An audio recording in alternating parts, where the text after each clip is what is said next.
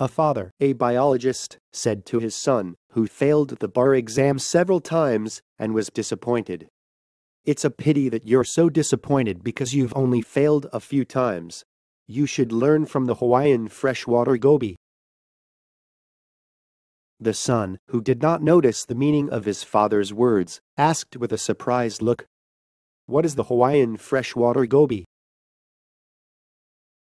Then the father said, "The Hawaiian freshwater goby is a species of goby endemic to Hawaii, where it occurs in mountain streams. Males of this fishes can reach a standard length of 7 centimeters while females only reach 6 centimeters. This fishes has a salmon-like lifestyle.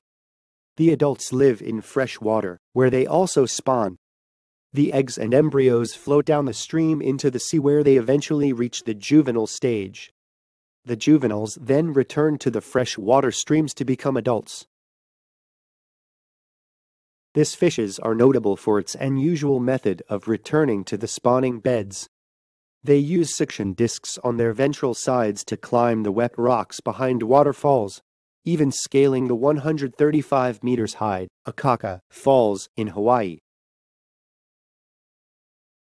The reason Hawaiian freshwater goby climbs the waterfall so hard is to lay eggs in a place where there are no predators.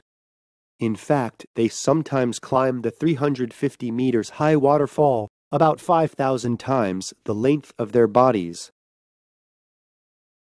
This is like humans climbing to the top of Everest, about 5,000 times the height of adults. We have to learn from this fish what true indomitable will is.